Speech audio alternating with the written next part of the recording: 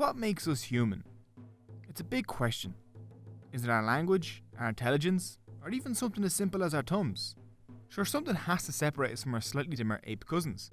And ever since Darwin popularised the idea of natural selection and evolution, academics have been arguing about what made humans so unique and dominant. Proposed theories include man the hunter, man the runner, and even man the aquatic ape. But today we're going to look at a theory put forward by primatologist Richard Wrangham, man the cook. Could something like cooking have really given us the evolutionary advantage needed to transform from ape into human? Let's find out.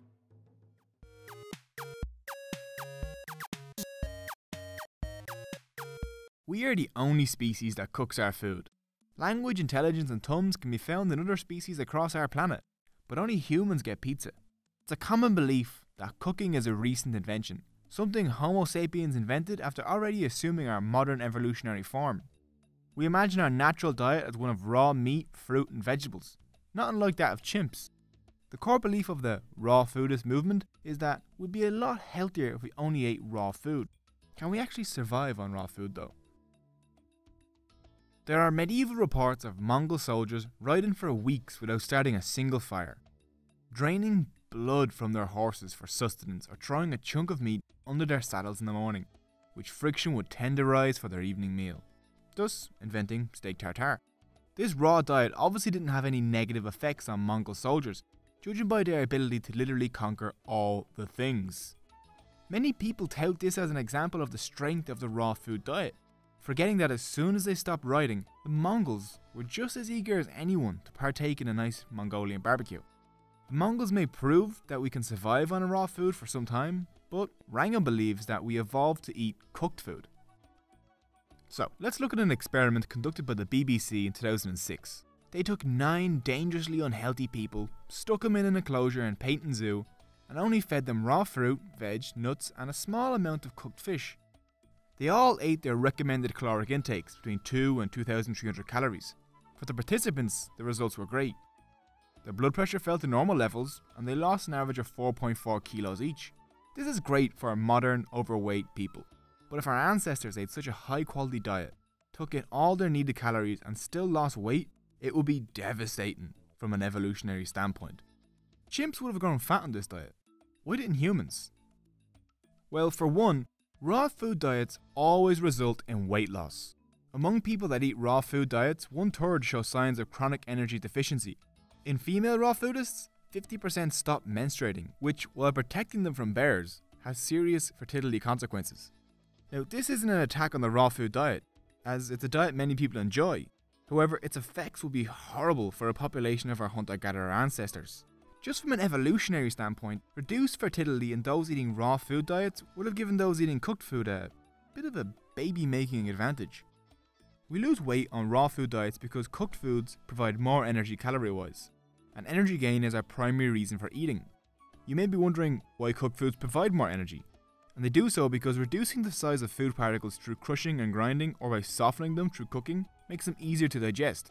Hard foods are, predictably, harder to digest, meaning that you need to use more energy to break them down. We even have research proving this, and it's really cool. Japanese scientists gave 10 rats ordinary food pellets, which require a fair amount of chewing. They gave another 10 rats the exact same pellets, except this time they had been softened by increasing their air content.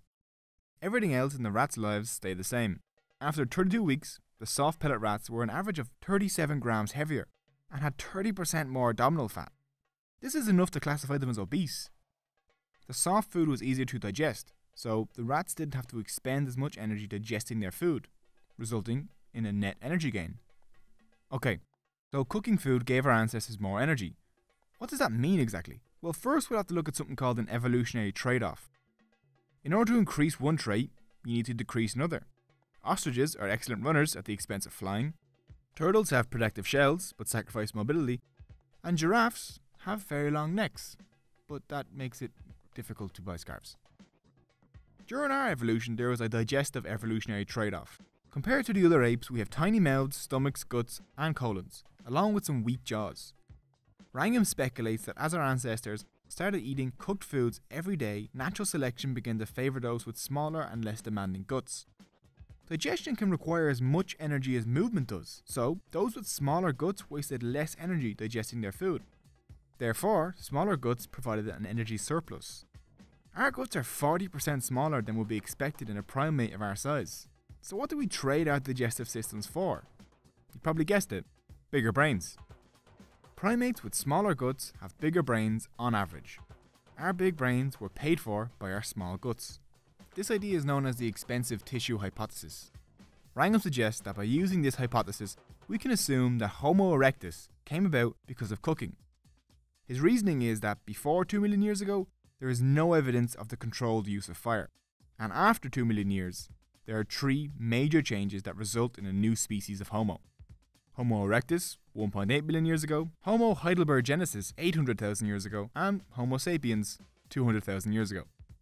He rules out the changes from erectus to heidelbergensis and from heidelbergensis to sapien because the changes are just too small to indicate a massive change in diet, because they were mostly physical changes to the face and brain enlargements. So the only remaining option really is the shift from our ape-like ancestors Homo habilis into Homo erectus, 1.8 million years ago.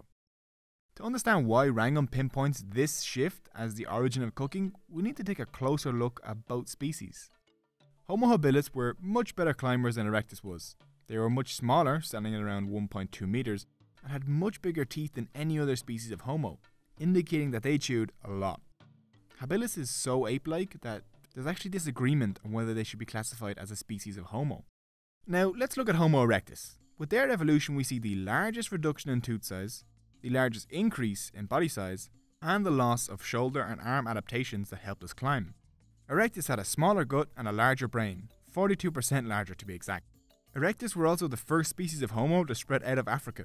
So these reductions in tooth and gut size, along with the ability to move into unknown habitats, show that Erectus clearly developed some new way of extracting energy from its environment, and Wrangham suggests that it was cooking.